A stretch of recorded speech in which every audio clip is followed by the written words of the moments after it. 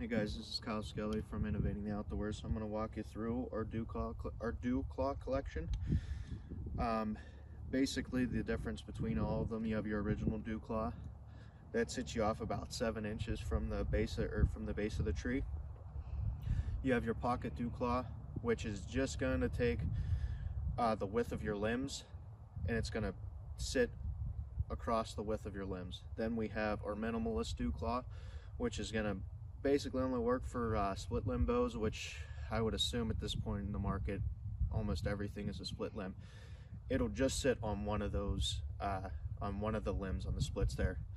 And the thinking behind that is, you know, the guys that are super savvy about keeping their stuff you know, compact and easy to carry, that's what that's designed for. So there was kind of people, you know, messaging me and emailing me about, you know, I want a little bit of a shorter one, a little bit of a longer one, I want one right in the middle. So we kind of came up with a collection, a full collection on those series. So I'm going to kick you over onto the tree here and walk you through, and the same setup applies for the original Dewclaw, the pocket, and the minimalist. You're going to see it with the original Dewclaw. That is the farthest standoff hanger and the one that would probably be the most problematic out of all of the whole collection. So I'm going to bring you over on the tree here and we'll walk through this.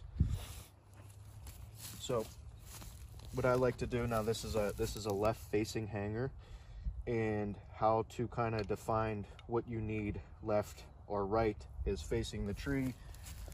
Would you like it on the left hand side or would you like it on the right hand side? You know, I hunt out of both hang-ons and saddles, so I carry, you know, I have 2 of each in my bins, and then whatever I decide I'm gonna hunt with that day is the one that I grab and throw in my pocket or my bag, whatever. So I'm gonna take, this is a pretty big tree, to be honest with you. I don't know, it's probably upwards of 20 inches, I would say, in diameter. So probably not something I would climb, but just kind of wanted to show you on a bigger tree how this works. I'm gonna take the throwing acorn here, and I'm gonna take a nice little loop of the yam still here, and I'm going to just kind of throw it around. And now I got this in my for right now in my right hand, and then I'm going to roll down and grab my locker with my left hand. Come in here close. So the way you want to face these, as I make them, I make everything as straight as I can so that it goes on the tree as it should. You should have the non-barbed side, which is a little bit wider here. That's going to be facing upwards. The locker side has all the barbs on it. That's going to be facing towards the bottom. That's extremely important. It will work the other way. It's just not ideal, and it kind of makes the rope do goofy things. So I try not to do it that way. But all I'm doing is I'm going to lift the locker just slightly off the tree. I'm going to get my rope behind it, and I'm going to start to pull it tight.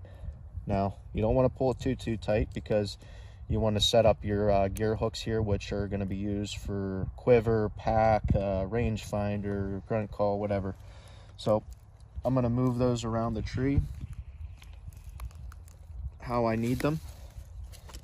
And I like to set one here right next to where my bow hanger is for my quiver, in case I do get that second shot on a miss or you know, a botched opportunity, we'll say. So now what I'm going to do is I'm really going to pull this here, and as you start to pull it, just keep adjusting your hanger so the back face of it with the teeth is kind of biting into the tree. You don't want it to be sitting like this. It'll work, but it's not going to be ideal. So just keep adjusting this as you pull it. You're going to take all that tension out, and now I'm going to come in, I'm going to pinch it real tight with my right hand for a left hand. If I was doing it on the other side, it would be vice versa. So I'm going to come in, pinch it. I'm going to lift that locker a little bit off the tree, roll it in between the two humps there on the bottom. That's designed to kind of nest the rope there. Get that rope back behind, and now all I'm doing to lock it is just pulling it back out that way. So you're going to come back behind, up around, back side again, into the locking side, and cinch it. And then on a, you know, on a smaller tree, I would just take this and I would just half hitch it on my hook on that side. But for something like this, all I would do is just come, make a nice little loop here, come around, and just stuff that acorn back through it.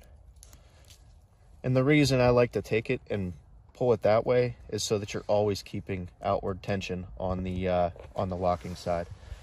Once I'm complete there, all I'm going to do is I'm going to take my bow hanger, whether it be the original, the pocket, or the minimalist, and I'm going to push down on the top and cam it in there.